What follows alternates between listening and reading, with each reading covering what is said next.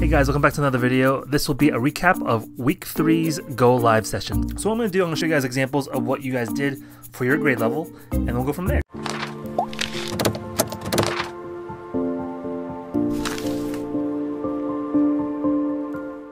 Alright, so for this past Wednesday's Go Live, what we did was we drew a dog and a cat. And it was a very easy step-by-step lesson that took about the whole 15 minutes. And it turned out really good. So hope you guys enjoy this very unedited recording of this past Wednesday's Go Live session. Enjoy. Give me a thumbs up. Great job. All right, so right now this camera is pointing down on the screen and the computer's right here. So what I'm going to ask you guys to do is make sure you have your paper horizontally, just like me. So my paper is horizontal, so that way it's left to right, not side to side, or sorry, not up and down. And you can use a pencil, so it's easier to erase. Or if you want to use colored pencil or crayon, that's allowed too. But for me, I'm going to use a black marker because sometimes when it comes to video, it's really hard to see pencil. So I'm just going to give you guys a quick example. So here's my name, Mr.Mil. So that's really hard to see on camera. But if I draw this in marker, again, Mr.Mil, it's a lot easier to see on camera. So that's the only reason why I have to use marker. But if you want to use pencil, that's fine. So the first step on my project is this. So my paper is horizontal. I'm going to draw the floor of where something's going to sit right towards the bottom. So if you guys learned this in kindergarten, you want to make sure your line is in the bottom, just like that. It's a little blurry right now. I apologize, but it will focus automatically. Give the camera 1 sec. All right, so the camera's focused. So all I did was just draw a nice straight line on the bottom. Can you guys do that for me real quick? All right, good job, guys. So now what I'm going to do is that I'm going to draw a nice big circle right over here. So I'm not going to draw a small, tiny circle. Watch how big my circle is. And look how close it is to the line. I'm going to draw a circle about this large. And it's that far apart from the line. All right. All right, next step. What I'm going to draw is I'm going to draw 2 lines going down from the circle. But wait, I'm not going to draw a line going straight down. I'm not going to go straight down like this. I'm going to go at a little bit of an angle. So notice how I go from here. It's going to angle it to this way a little bit. And I'm going to draw my next line. And it's going to be angled that way a little bit. So just like that. Now with that said, I'm going to take a volunteer. Can anyone want to tell me by raising their hand, what could we be drawing? Anyone want to take a wild guess? Ria, you want to take a guess? It looks like we drew a tree. Oh my gosh, it's not a tree, but that's a really cool guess though. Anyone want to take another guess? What could we be drawing? I'm going to pick Paige.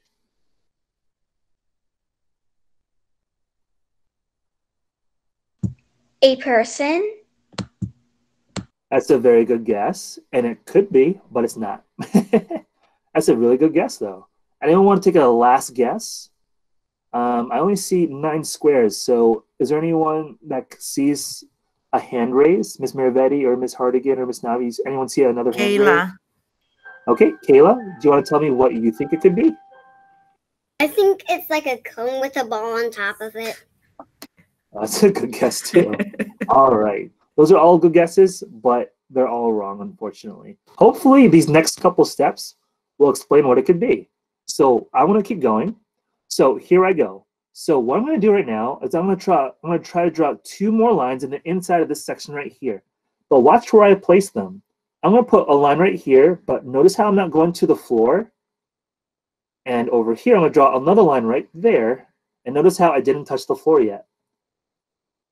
It kind of looks like a plug outlet, kind of. Looks like an outlet where you kind of like stick like somewhere, something you want to plug in. All right, here's my next step. What I'm going to do next is that I'm going to attach these to the floor with a curve. So I'm going to go from here. I'm going to curve down, attach it like that. And on the other side, same thing, but opposite direction. Just like that. Next step. We all know how to draw the number 3, right? This is the number 3. Don't draw that. But instead of drawing number 3, we're going to draw a 3 that looks kind of weird, like this, okay? Watch what I'm about to do. I want to put that in the middle right here. So I'm going to start right here. So it's my number 3, like that. And I'm going to draw another number 3, but the opposite direction, just like that. All right. Before I keep going on, I am going to take some more volunteers because we just did some more lines on our artwork. And hopefully we can get even more guesses going of what we could be drawing. All right. So I'm going to try and get some people that have their hands raised. Ms. Hardigan has all the good signs. I need to make all these signs now. So can anyone take a guess of what we could be making? Anyone? I'm gonna pick Rhea. I see Owen with his hand up. What's a guess of what it could be? Rhea?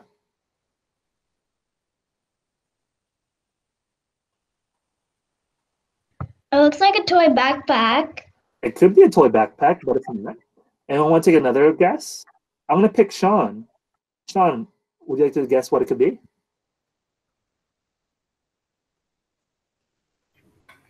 A frog. It could be. And I'm gonna take one more volunteer. I haven't picked Dietrich has his hand up. Dietrich. Okay. Dietrich, you want to take a guess? A dog. Yeah, it's going to be a dog. Good job. So in order to complete this dog, I'm going to do a couple more steps that's going to be important to our dog. So dogs have round noses. So I'm going to draw my round nose, not in the middle, but I'm going to go a little bit lower. I'm just going to draw a nice tiny oval right there. Nice tiny oval. Now, dogs have you ever heard of the phrase cute puppy eyes? Well, guess what? I'm going to draw nice big round circles for its eyes, just like this. Okay. And then I'm going to make it kind of looking up at an angle. So I'm going to draw the letter C in the left eye. This is the letter C. And then I'm going to draw an opposite C on the right eye.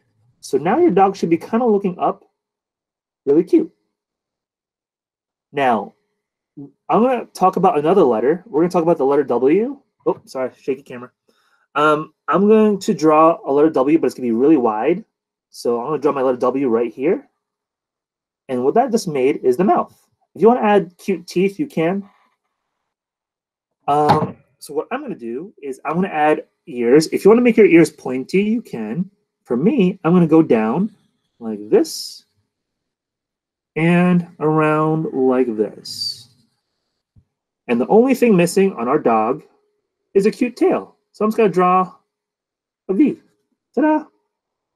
All right. We have about 4 minutes left. What I'm going to try to do is I'm going to show you guys a quick technique of how to turn what we just did into a cat. So you don't have to follow along with me if you don't want to.